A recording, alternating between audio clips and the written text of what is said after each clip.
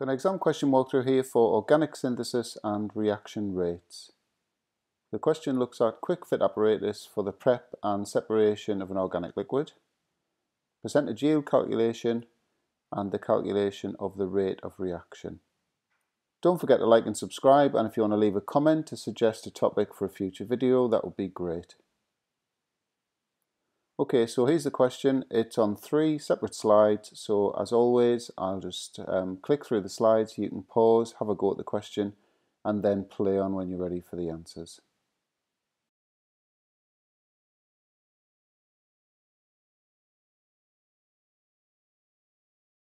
So the first part of part A, we've got to draw a label diagram for the preparation and outline a method to separate the pure sample of 1-bromobutane from the reaction mixture.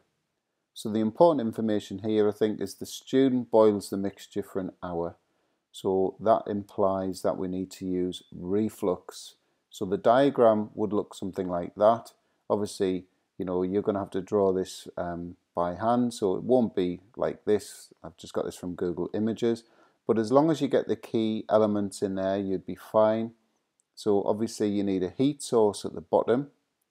You need to just have your container, so a pear-shaped flask or a round bottom flask will be fine for heating in, not a conical flask.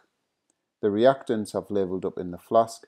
I've said don't forget your anti-bumping granules, but I don't think that would be essential. But it wouldn't do you any harm to include them as well.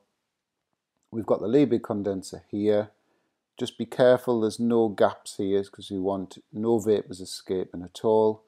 And we don't want a stopper in the top. And the other important thing they'd be looking for is the flow, the direction of water. So the water always goes in at the bottom of a condenser and it comes out at the top. So for the purification, so I'm just picking out the important information for the purification step. So the student obtains a reaction mixture containing organic layer, and we're given the density of that at 1.27 grams per cubic centimetre, and an aqueous layer which obviously has a density of 1 gram per cubic centimetre. So basically at the end of the hour we've got this reaction mixture in here. The other information we're given is that 1-bromobutane is an organic liquid and it has a boiling point of 102 degrees C. So how are we going to separate the 1-bromobutane from the aqueous layer? We're going to put it into a separating funnel. Now obviously with the organic layer having a higher density than water, it's going to sink to the bottom, so we need to collect the lower organic layer. So there's just a reminder, it's got a higher density than the aqueous layer. Once you've collected the organic layer, you need to add a drying agent to remove any small traces of water that might still be in there. Just give an example, so the one I always use is anhydrous magnesium sulfate, or you could go for something like anhydrous calcium chloride. And then the final thing is, once you've got rid of that last bit of water, you redistill, and we're tying in this information now, and we collect the fraction that comes off at 102 degrees C. Next part of A is the yield calculation. So I've just put the equation up there again just as a reminder. The student uses 0.15 moles of butanol and they get a 61.4% yield of product. This stuff here, calculate the mass that is obtained. 3 significant figures we need to give our answer to. So the first thing you do is work out just quote the theoretical moles of 1-bromobutane. From the 1-to-1 ratio is going to be 0.15, and now we need to scale it down to find out what 61.4% would be. So the actual moles of 1-bromobutane is going to be the theoretical moles multiplied by that percentage, so 61.4 over 100, and that comes out at 0.0921. All we've got to do now is turn that into mass, so multiply by the MR of 1-bromobutane, 136.9. So the calculator value looks like that, and to 3 significant figures, that's 12.6 grams.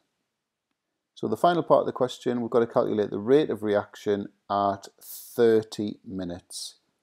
So what we're going to do is draw a tangent to the curve that hits the curve at 30 minutes.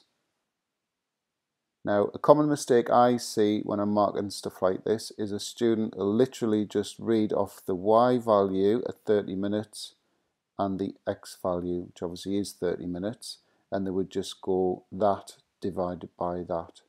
Now, that's not how you calculate rate, it's the change in Y, so the change in concentration, divided by the change in time, the change in X.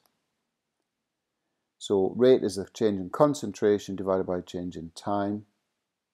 So the change in concentration I've got for the tangent I've drawn is roughly 0.185 moles per decimeter cubed, and the change in time, change in X, is 74 minutes. So the gradient is therefore that divided by that, which comes out at this value here. So I'm giving that the three significant figures, 0.00253. Now obviously tangents are variable, so yours might be slightly steeper than mine or slightly shallower than mine, but the exam board would apply a sort of plus or minus 10% kind of tolerance on what they think is the right answer. So as long as you're within, say, 10% of that, you'd be fine.